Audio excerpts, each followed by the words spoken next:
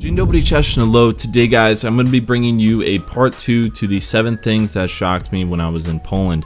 So today, I figured because my first video I made, the 7 things that shocked me, is my most viewed video on this entire channel. So I figured you guys are interested in this and you would want to see another one. So without further ado, guys, let's just get started. Alright, so the first one on my list is graveyards, and they are definitely different than in the US. So for example, in Poland, graveyards seem to be basically stuffed to the brim, and multiple people can be buried in just one grave. And so this was definitely shocking to me, seeing a graveyard and then seeing no grass anywhere at all in sight, but instead just seeing tons of graves stacked basically upon each other. This was definitely shocking to me. I'm not used to that because here in the States, there is usually just 1 or 2 people buried in a single grave area, like a couple or something like that, or maybe a mother and like a child who died with the mother or something like that. And then usually there's like a spacing in between the graves, but in Poland it seems like that's not really the case for most grave sites, whereas in the US you can usually find lots of spacing in between graves. And I guess there's really just a spacing issue or like a land issue because there's around 38 million to 40 million Poles in Poland, so I guess it gets really packed and people have to find a way to really just pack in the bodies in a sense as well. So yeah, this was something that was definitely shocking to me and something that I'm not really used to seeing in the US, for example. Alright, so the second one kind of has to deal with driving and parking in streets and things like that.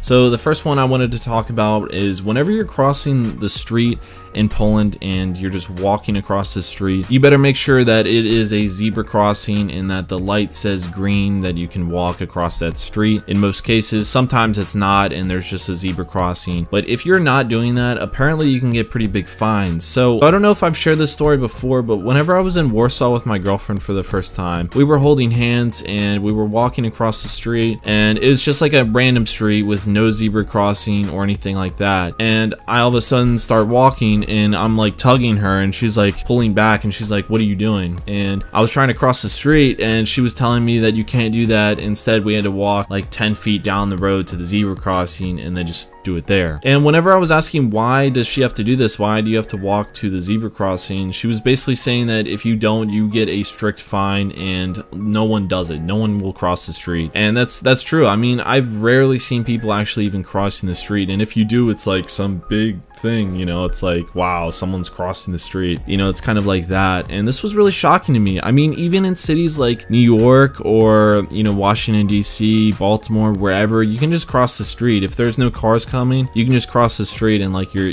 just use your own judgment. And it is a jaywalking violation in the US. You would get a fine if someone actually cared, but I've never once had anyone care or even heard of anyone getting a fine or anything like that as well. So yeah, before everyone in the comments says, why would you do that? It's just chaos in the streets and things like that. Well, I hate to break it to you, but everyone does that in New York City, Baltimore, every single East Coast city that I've been to, everyone does it and no one cares. So just be prepared for that. And if you want to, you can do that when you come over to the States. You can just cross the street and like, it's not going to be a problem. Let me know what you guys think about that and how you feel. I'm guessing most of you guys are going to disagree with me and you're not going to like it, but it is what it is, right? Alright, so going along with this is parking on curbs. I've never once seen a car park on curbs in the US at all, and whenever I was in Poland, I was so shocked. I was like, holy hell, a car is driving onto a curb. And most of these curbs aren't really too high, they're like that high, so a car can really easily get onto the curb. And whenever I was in Poland, we were in some cars that parked onto the curbs, and you can just feel the whole car hit the curb pretty hard as it goes onto the curb, and there's no way that is good for the shocks or the axle of the car over time. I just can't see that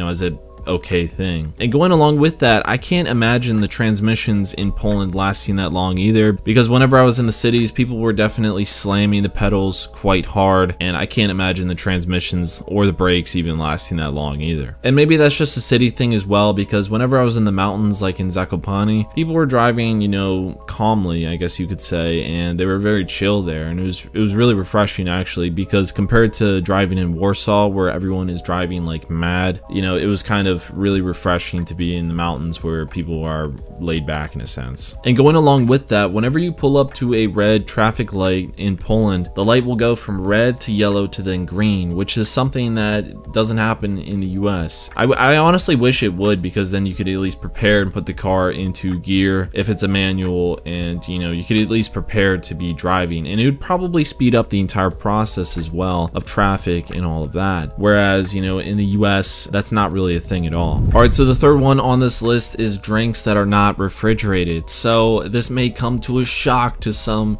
Americans, especially from the South, but you know, Polish people aren't really into drinking liquids with ice, it seems like. I don't know, there's something about ice that I really appreciate and I definitely like, and it's just I'm used to it. I'm American, I'm just used to it. And whenever you go to a restaurant in the US, for example, you know, you have a cup and it's like you get more ice than actual liquid in the cup, and you know, I'm just okay with it over time. And I know like some Polish people don't like this because my girlfriend especially doesn't, and instead she would rather just have a glass with cold liquid, but I don't know. So yeah, it was just kind of a bit shocking to me that, you know, not all of the time people are drinking cold drinks or drinks with lots of ice in them. And I know this is gonna sound weird to a lot of Polish people out there, and probably Europeans as well, but it's just something that I'm used to being an American, is having a drink with ice in it always. And most refrigerators here will have a water option, you know, where you can basically just get water, and some of those are, you know, already pre-filtered, like they have filters built into the refrigerator, and then you can also get ice from there as well. Alright, so the fourth one is the amount of churches, and honestly I thought that where I live there's just tons of churches, like there's like 4 or 5 churches in my area, but no, that's actually not the case. And you can see some vlogs of areas that I've gone to in Poland, and I'm like, oh, there's a church, there's a church, there's a church, there's a church, you know, it's like every other street there's a new church, and it's kind of crazy. I mean, churches are definitely a big thing in Poland, and I'm curious as to what the revenue that churches make in Poland are, because I'm guessing that they're tax-free just like in the US, and they are probably making tons of money.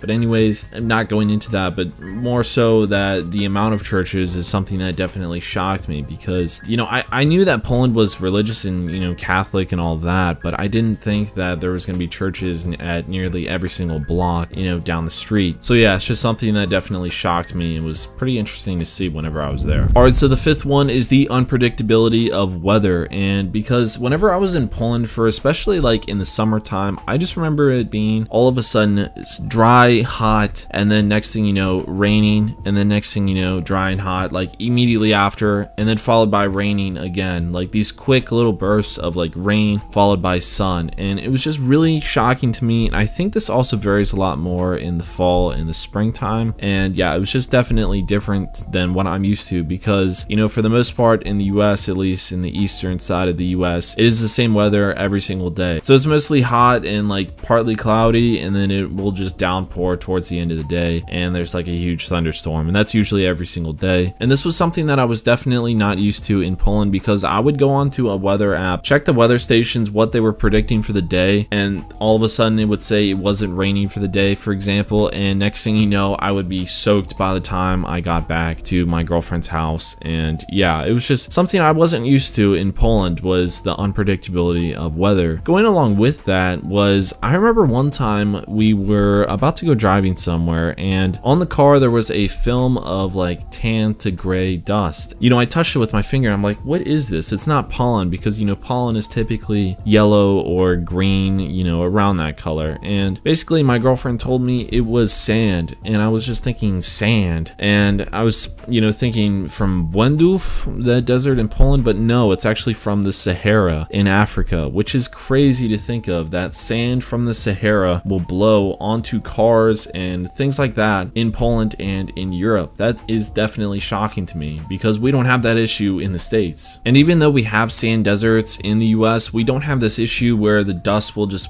blow over to, for example, all the way over to the East Coast. And I'm pretty sure that that has happened before, but it is not a regular occurrence, for example, or happens every single year. But it is something that was definitely shocking to hear, is that sand from the Sahara will blow over all the way to Poland. That is just crazy. And I even looked this up, and what I saw was that the sand from the Sahara will also blow over all the way across the Atlantic Ocean, all the way to Brazil, and go into the Amazon rainforest, and somehow that benefits the rainforest in some way. I don't know, some animal science person probably knows. But yeah, it was just definitely weird and shocking to hear hear about this. Alright, so the sixth one was drinking, and honestly, I thought most people in Poland drink, and call me an ignorant American, yes, I know, but you know, all we hear is these stereotypes about, for example, Slavic countries, you know, just drinking like vodka and things like that. You know, for example, like, here in Russia, vodka drink you, and you know, all of that stuff. So there's just all of this popularity that we think is in Slavic countries with like vodka and all of this. And while, you know, vodka and drinking is much more than in the US, for example, it definitely wasn't as much as what I thought it was in Poland. And going along with that, I thought that everyone would be drinking, you know, a beer or alcohol, you know, at the table whenever we're eating dinner, and that's not really the case at all. It's not really a normal occurrence. And you know, for example, on Christmas, you know, normally you're drinking shots and things like that, and yes, you are drinking, but it wasn't as much as I thought it would be, especially for normal dinner occurrences and things like that. And comparing this to the US, I don't remember any of my family members ever drinking at the table, even on Christmas Day. I mean, maybe some wine, but like, that's even it. I don't know, maybe it's just my family, they're not really drinkers, but yeah. So it was definitely a bit shocking to me, even seeing, you know, shots and stuff like that at the table. But yeah, for the most part, Poland is not really a drinking country that I thought it would be. Alright, so the last one on this list is the kebab, and this was something that definitely shocked me whenever I was in Poland. So my girlfriend was talking and hyping up what's called the kebab, and she was, you know, explaining it to me, and she was just saying there was all of these kebab restaurants everywhere, and that she wanted to take me to one and see what I thought of it, you know, because I really like Mediterranean food. I like, you know, just food from other cultures and things like that. And so whenever she was talking about it, all I could think of was a shish kebab. So a shish kebab, or kebab in the US, is basically like chopped up meats, green peppers, onions, things like that, all on a stick with, you know, some seasoning, and then you just put it on the grill or in the oven, and then it'll just cook, and then you can basically just eat the stuff right off of the stick. And that's all I was thinking of whenever my girlfriend was talking about the kebab. And basically whenever I got there, then I realized that it was not, it was the sandwich. So it was something that definitely shocked me, as well as the popularity of it. I mean, you can find a kebab restaurant everywhere in Poland. I mean, you don't have to go far to find one. Polish people really like kebabs, which I'm guessing that type of food is Turkish, I'm pretty sure. And so yeah, that's something that definitely shocked me, was the popularity of kebabs in Poland and just kebabs in general. So anyways guys, that was 7 more things that shocked me whenever I was in Poland. So if you found any of these interesting, or you want to let me know what shocked you when you were in Poland or in the US, let me know in the comment section down below, and I would love to hear from you. Anyways guys, thank you so much for watching, and I will see you in the next one. Dziękuję I do widzenia.